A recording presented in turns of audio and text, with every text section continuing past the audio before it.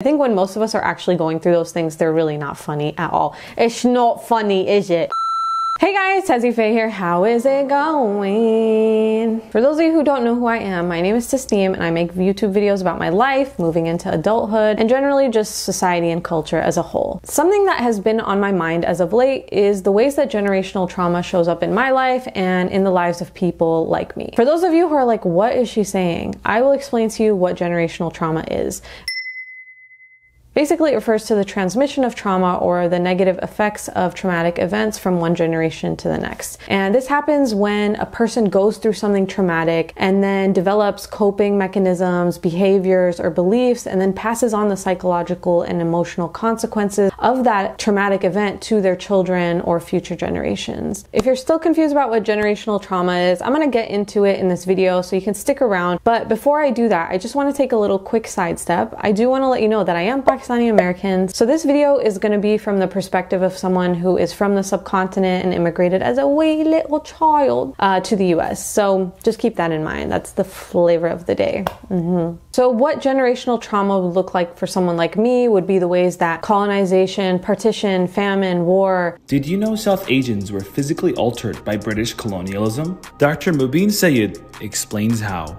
South Asians are starvation adapted due to having to survive at least 31 major famines, especially during the 18th and 19th centuries, along with chronic undernourishment. The things that my ancestors survived, and also how the immigration experience has affected me mentally and genetically, and how that will get passed on to future generations. Although I'm probably going to talk about this video more in relation to South Asians or immigrants, I do want to say that this is really applicable to anybody. Generational trauma is not just about immigrants or people from certain regions of the world. This is something like every human being has in their family history. So I'm just throwing that out there. Now that I've talked a little bit about what it is, I want to get into the meat of the video. I want to talk about why I think that generational trauma holds people back in life. And please note that these are mostly just my opinions based on my life experience, what I've seen, and just minimal research that I've done, as well as the media I consume. I also know that these are fields of study that are still relatively new. Just throwing that out there as well.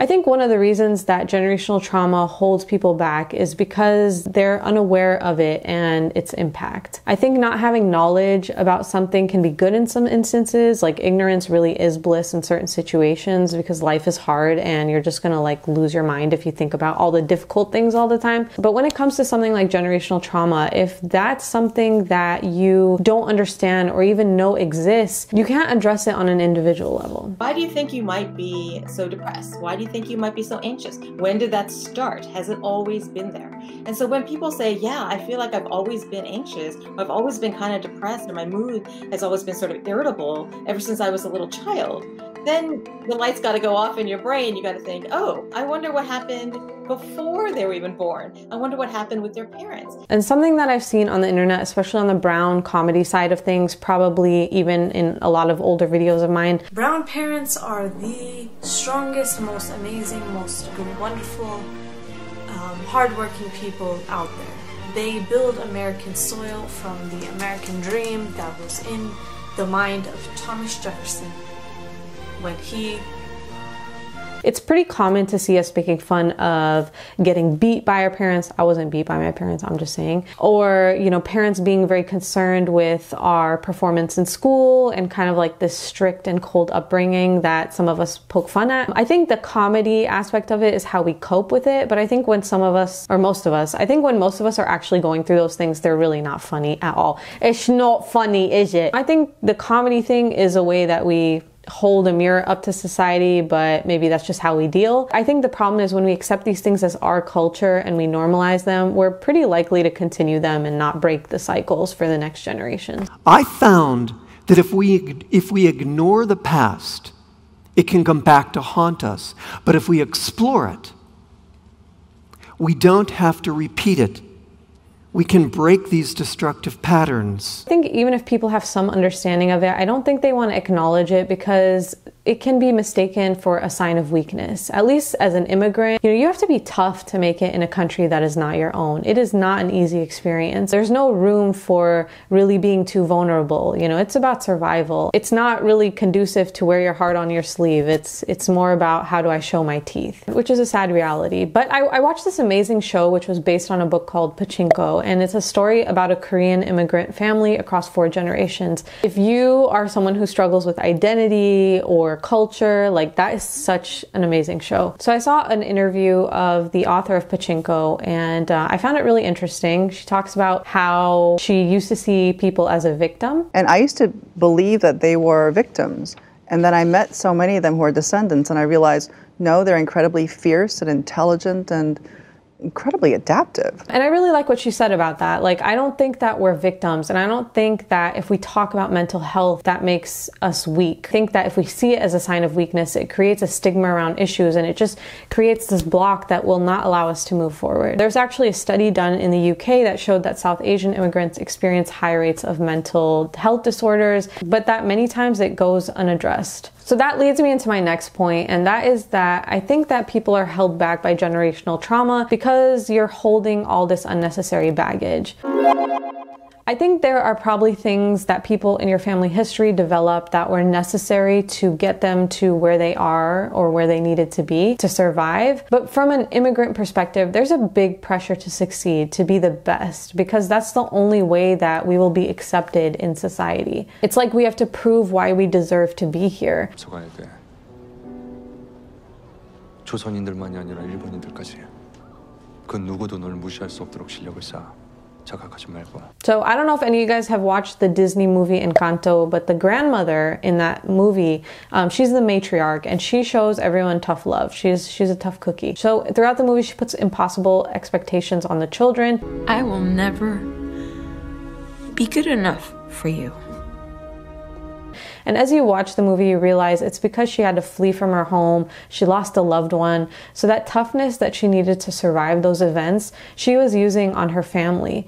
But it didn't build them up. It didn't help them. It didn't make them like these strong survivors. It actually broke them. It broke their spirit because that's not what they needed. Carrying these things through our life weighs us down. These things that we don't need. It's like a heavy suitcase. You're overpacked. You have all these things that you don't need on this luggage that you have to lug around, and it's just a big nuisance on this journey, on this trip through life. Life would be so much better if we just packed light. Maybe the planet would be okay if we did that. There's also another series that I watched on Netflix while I was in Istanbul, although you can watch it in the US as well. It's called Another Self, and the show features these 3 main characters who throughout the show realize that their difficulties in their family history are showing up in their life in the here and now.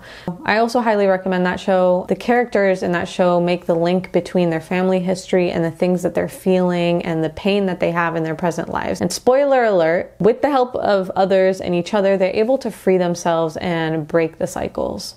Which gets me to my next point. And another reason why I think that generational trauma holds people back is because it's a tangled web. It's not just about individuals. It actually exists on higher levels because we're all connected. So it's not just your family history. There's institutional and systemic generational trauma as well. There's things that we can collectively experience as a whole, which I think I've mentioned some examples in the beginning of this video, but something that's maybe more relatable to this time that we're living in is the pandemic that we all experience collectively. I think that that is going to be something that is going to change the way that we are and our children and the future children. A growing body of work suggests that trauma is something that we pass down to future generations, and I think that what we collectively experienced with the COVID-19 pandemic was a form of trauma. But yeah, just speaking from my own life experience and as an adult, I can now see the cycles that my own parents have broken to get me to where I am. And there will likely be cycles that I break to get the future generations to where they need to go. I think that the further that we're able to go in our life in breaking these cycles, the better the starting line is for others. So this was some heavy stuff, and I do want to say that I don't think that there's a quick fix for any of this. I just wanted to kind of talk about it a little bit because it's been something that I've been thinking about. I think that it's a lifelong journey. It's not going to happen overnight. But for most people, I think that things that could help in breaking these cycles are addressing your mental health and your physical health health and your emotional well-being. So the things that seem stupid or like, oh my God, that's for white people. No, you know, seek therapy, join support groups, take care of your emotional and physical well-being. You know, you should seek out cultural resources and education and try your best to build a strong network of support. You should have good people around you. And if you don't, but yeah, that's all I have. I hope you guys enjoyed the video. I'd love to hear your guys' thoughts and feelings on the ways that generational trauma have an impact and, you know, this idea of breaking cycles. But I hope you guys enjoyed the video and I'll see you guys next time. Okay, TazzyPhe out. Bye. Bye bye. I'm hungry.